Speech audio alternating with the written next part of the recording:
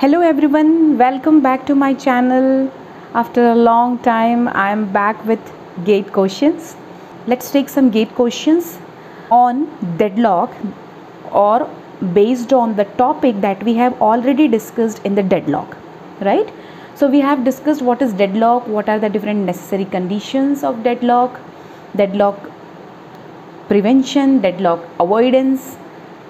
The introductory part have been completed, right? So now let's take some 1 mark questions that have been asked in the gate. So if you remember, what is deadlock? If a process P1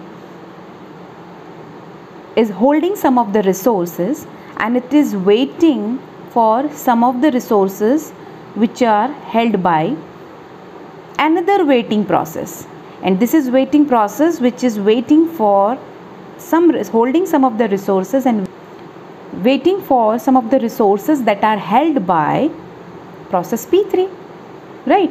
So there is a hold and wait condition. Do you remember the necessary condition for deadlock to occur? The one of the condition is hold and wait. So this is hold and wait and circular wait condition. So in that case we say that our system is in a deadlock, and this deadlock will never break if we don't have enough number of resources in our hand to fulfill the demand of these processes, right? So this is actually resource deadlock, the deadlock which is because of resource, right? Every process is holding some of the resources and waiting for some more resources which is held by some other waiting processes, and this situation is called deadlock, right? So deadlock को में कुछ questions gate, इस deadlock में कुछ questions gate के आते हैं. That is 1 mark question. I got 3 questions that have been asked in gate based on this theory. So let's assume if we have 2 processes P1 and P2, these 2 processes access a resource R which is having some number of instances, right? कुछ instances इस resource R के हैं, दोनों ही process इस resource को access करते हैं and they both need 2 instances each. दोनों ही processes को 2 instances चाहिए इस resource R को access करने के लिए. Okay? अगर आपसे ये question हो, what will be the number of instances of this resource type R should be to avoid deadlock? What will be the maximum number? So maximum number क्या होगा? 2 processes हैं हमारे पास and दोनों की डिमांड क्या है? 2 instances of each resource. तो कितने हो गए? 4. So 4 instances of resource type R will be needed, maximum 4 instances to avoid the deadlock. ठीक? तो ये तो बहुत ही सिंपल हो गया. But this would not be the question. Question will be not the max one. The question will be what is the minimum instance of resource type R to avoid the deadlock in this between this processes. ठीक है? देखो, अगर किसी office में 3 लोग काम कर रहे हैं, उन तीनों को प्रिंटर की ज़रूरत पड़ती है, but do you keep 3 printers for 3 different persons? If they need 4 to 5 times in a day that printer, you don't give individual printer to each of them, right? It will be in sharing mode. So what could be the minimum number of printer could be given to those 3 people? It is 1, right? If any one of them is using the printer most of the time, so other 2 are not able to access it, अगर ऐसा कुछ condition है तो आप दूसरी तरीके से decision ले सकते हैं, राइट? बट यहाँ पर हमने ये बोला कि दोनों को 2 इंस्टेंसेस चाहिए तो वो लोग अपना काम करके निकल जाएंगे. बट यहाँ पर हम बोल रहे हैं कि तो अगर दोनों को 2 इंस्टेंसेस चाहिए तो कितने मैक्सिमम होंगे? 4 इंस्टेंसेस. मिनिमम क्या होंगे हमको ये निकालना है. What could be the number of instances of R, minimum number of instances of R that will avoid the deadlock. Okay, so let's take R value. Let's assume R value as 2. Can we see 1 इसलिए मैं नहीं ले रही क्योंकि दोनों को 2 चाहिए, तो 1 में लेके कोई मतलब ही नहीं. 1 में आपको दिख ही रहा है कि डेडलॉक होगा, राइट? क्योंकि 2 चाहिए और आपके पास 2 है ही नहीं तो कोई मतलब नहीं है, राइट, उसको एज एन एजम्पशन लेने का. सो I am taking are assumption assuming the minimum value may be 2. So let's take, is there any situation which is occurring in the system. देखो कुछ चीज़ में कुछ समय ऐसा होगा कि with 2 number of instances also आपका ये दोनों process with demanding 2 instances can get executed successfully, but there could be a situation where if the request pattern is not in that way, that system will go in a deadlock. ठीक है, तो अगर 2 instances है तो let's see P1 and P2. Initially 2 instances हैं, मैंने P1 को पहले 2 instances उसको चाहिए थे, मैंने P1 को दोनों दे दिए. P1 एग्जीक्यूट हो गया, उसने दोनों instances वापस कर दिए. Now that 2 instances can be given to P2. In that case there is no deadlock for sure, but with minimum 2 number of instances of resource R, there could be one situation where the deadlock could occur, where when one instance is given to the process P1 and another instance will be given to process P2. In that case both of them needs 2 instances and you have given 1 to each of them. Now they need one more, they will demand for one more, then only is the whole resources also. ठीक है, तो ना तो P1 execute कर पाएगा ना P2 execute कर पाएगा, और शायद इसी को हम लोग डेडलॉक कह रहे थे. P1 is waiting for a resource which is holding by another waiting process which is waiting for another waiting process. So this is a deadlock condition. So 2 instances तो नहीं होगा. So let's take 3. क्या 3 minimum हो सकता है कि 4 ही max है, 4 ही मिन है. तो अगर 3 को मैं देखती हूँ तो P1 एंड P2 सी क्या ऐसी सिचुएशन आ सकती है. देखो दोनों को अगर इनिशियली 1 दे दिए तो ये एग्जीक्यूट हो जाएगा. इसको इनिशियली 3 था तो इसको एक 1 था, इसको एक और 1 चाहिए, ये कंप्लीट हो जाएगा, अपने दोनों रिटर्न करेगा, तो हम इसको फिर से दे सकते हैं. तो इस केस में तो डेडलॉक नहीं हो रहा है. दूसरा केस जो हम ले रहे थे कि दोनों को एक दे दिया, ठीक, और उसके बाद एक रिसोर्स अभी भी हमारे हाथ में है और दोनों को 2 इंस्टेंसेस चाहिए. सो दोनों में से किसी एक को भी आप 2 इंस्टेंस दे दीजिए. After giving 2 instances, that process will execute and release instance of resource type R, and one of that can be given to P1 after that. So there will not be deadlock, which is creating a deadlock here, right? तो देखिए R की value अगर 3 minimum हम लेते हैं तो इस case में हमने क्या कर लिया, इस प्रोसेस को एग्जीक्यूट कर लिया, इन प्रोसेसेस को एग्जीक्यूट कर लिया without leading to a deadlock. So what is the minimum number of instances of resource type are which may not lead to deadlock? It is 3. And what is the maximum number of resource type are? that is the simple one. You would have to just multiply the number of resources with the number of demand by each processes. One more question can be asked here is that what is the maximum number of instances of resource type R that may lead to deadlock? So what is that? The maximum number of resource type R, that is 2, because 3 में तो deadlock नहीं हो रहा. Maximum number क्या है? 2. 1 में भी deadlock होगा लेकिन 2 is the maximum number that may lead to deadlock. So that could be the question. You have to read the question very carefully. So after watching this scenario और this concept, did you derive any formula for that? If you, please do it. I am giving you one question. Just pause the video and try to solve that question. Then I'll be solving it for you, but try to solve that question by the formula that is generated in your mind. Okay?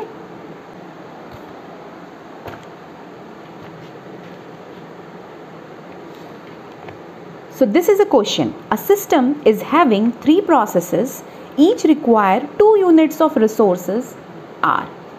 See, process P1, process P2 and process P3. There are 3 processes. It is saying 3 processes and 2 units of resources. Each require 2 units of resources. मतलब instances कितने चाहिए? 2. इसको भी चाहिए 2, इसको भी चाहिए 2 of resources R. What is the minimum number of units of resources R which will avoid deadlock? क्या होगा? मिनिमम नंबर क्या होना चाहिए? R के कितने नंबर ऑफ इंस्टेंसेस हम रखें जिससे कि हर एक इन सारे तीनों प्रोसेसेस को अगर 2 यूनिट्स की डिमांड हो of the same resource type R, it will never occur. What could be that minimum number of units of resource R which will avoid deadlock?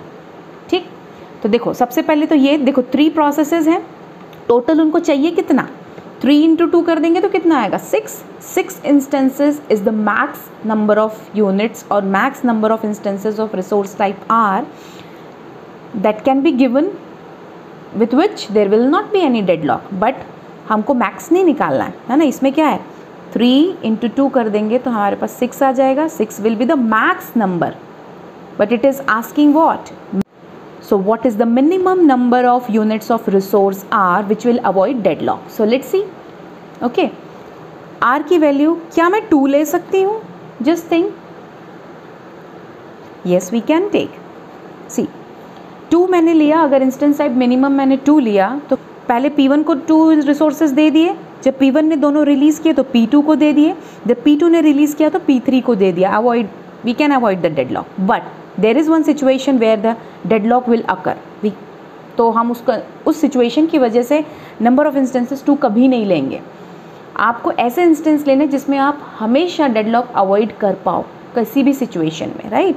तो मान लो अगर P1 को मैंने 1 दे दिया, P2 को 1 दे दिया, या मान लो P2 को दे दिया और P3 को दे दिया. अब सभी एक दूसरे के लिए वेट कर रहे हैं और इंस्टेंसेस तो है नहीं, वेट करते रह जाएंगे. सो I think R equal to 2 will not work. R equal to 3 will work or not? No. Again, if it will go in that order तो डेफिनेटली होगा, बट एक सिचुएशन डेडलॉक की हो सकती है जिसमें मैंने सबको 1-1 दे दिया और उसके बाद सभी एक दूसरे का वेट कर रहे हैं. ठीक, तो ये भी नहीं होगा. क्या R की वैल्यू 4 से हो जाएगा? जस्ट सी, R की वैल्यू 4 से हो जाएगा. हमने दिया सबको 1-1. ठीक, 1-1 देने के बाद सभी को कितना चाहिए? मैक्सिमम 2 इंस्टेंसेस चाहिए. हमारे पास अभी एक्स्ट्रा क्या बचा हुआ है? 1 एक्स्ट्रा बचा हुआ है. 3 instances and 1 + 1 4. So I can use this, I can give this 1 extra instance to any of these processes so that that process can complete its task. मान लो हमने P2 को दिया, P2 has completed its task and released both of these instances, and now these 2 instances can be used by P1 and P3. So somehow we are able to avoid the deadlock. We are breaking the deadlock circular wait condition, right? So here the value of R is 4, which is the minimum number of units of resources R which will avoid deadlock. Got it? तो क्या आपने सही निकाला था? और अगर आपने सही निकाला था तो all the best, you are going great. And if not, I have formula for you. So what could be the formula? Before showing that, let me tell you. आपको ये देखकर और पुराना वाला एग्जाम्पल देखकर ये तो समझ में आ गया, जितने नंबर ऑफ प्रोसेसेस होंगे और उनकी जितनी डिमांड होगी, सबकी डिमांड का 1-1 कम करके हम उन प्रोसेसेस को दे देंगे. ठीक है, हर एक की डिमांड हम 1-1 फुलफ़िल कर देंगे और एक एक्स्ट्रा रिसोर्स उनको दे देंगे, so that at least 1 process can complete and return all of its resources, and those resources can again be distributed among the remaining waiting processes, right? तो इस केस में अगर मेरे को शॉर्टकट फार्मूला से निकालना होता, जैसे दिया हुआ है 3 processes and each require 2 units और मुझे R का मिनिमम नंबर ऑफ इंस्टेंस निकालना है, तो मैं क्या करती? ओके, मेरे पास है P1, P2, 3 processes and 2 instances, इनका मैक्सिमम इनको चाहिए. तो मुझे क्या करना है? 1-1 इंस्टेंस तो मैं इनको दे दूँ, इतने इंस्टेंस ऑफ रिसोर्सेज तो मुझे चाहिए, मतलब 3 इंस्टेंसेस तो मुझे एनी हाउ चाहिए, क्योंकि उनको तो 2 मैक्स चाहिए. अगर 1 इसमें से माइनस किया, 1 इसमें से माइनस किया, 1 इसमें से माइनस किया, तो कितने हो गए? 3 हो गए, राइट? एंड 3 के बाद अगर मैं एक एक्स्ट्रा और इंस्टेंस ऐड कर दे, 3 में डेडलॉक हो सकता है, राइट? अगर तीनों गए तो उसके बाद सब एक दूसरे का वेट करेंगे, हम उस डेडलॉक सिचुएशन को अवॉइड नहीं कर पाएंगे. लेकिन एक एक्स्ट्रा अगर मैं दे देती हूँ तो इनमें से कोई भी एक प्रोसेस इस एक्स्ट्रा रिसोर्स को लेकर, लाइक P2 इसको लेकर इसको 2 मिल जाएगा, P2 अपना काम करके एग्जिट हो जाएगा and return this 2 instances that can be used by P1 and P3 afterwards, right. But अगर आपके दिमाग में एक बात आ रही होगी, अगर ये वेरी करता कि P1 को 2 इंस्टेंसेस चाहिए मिनिमम, इसको 3 चाहिए और इसको 4 चाहिए, अगर ऐसी बात होती तो क्या करते? तब भी यही करते। हम कैसे कैलकुलेट करेंगे? सी, P1 को चाहिए 2, P2 को चाहिए मैक्सिमम 3, P3 की डिमांड है 4। हमको फाइंड आउट करना है कि R के नंबर ऑफ इंस्टेंसेस कितने रखें, minimum number of instances that can avoid the deadlock. सो मैंने यही बोला, जिस प्रोसेस की जितनी रिसोर्स की डिमांड है उससे एक कम उसको हम दे देते हैं, जो मैंडेटरी है। तो हम दे दिए इसको 1, P1 को 1 दे दिया, P2 को हमको देना पड़ेगा 2, ठीक, P3 को हमको देना पड़ेगा 3। तो कितने हो गए? 2 + 1 3 + 3 6 इंस्टेंसेस तो हमको मिनिमम रखने ही होंगे। लेकिन ये 6 इंस्टेंसेस आपको डेडलॉक क्रिएट कर सकता है। For that you need 1 extra resource to avoid the deadlock. कैसे अवॉइड करेगा ये 1 एक्स्ट्रा रिसोर्स? सी, प्रोसेस और दिस प्रोसेस और दैट प्रोसेस, ये तीनों प्रोसेसेस में से किसी को भी अगर ये एक्स्ट्रा मिलता है तो वो अपना डेजिग्नेटेड टास्क कंप्लीट करके सारे रिसोर्स रिटर्न कर देगा ताकि दूसरे प्रोसेसेस उसको एक्सेस कर पाएँ, right. So now you must have got that formula. So let me tell you that formula. It is that.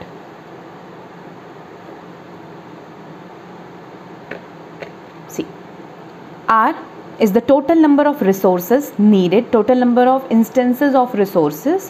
P is the total number of process and maximum need of each resource.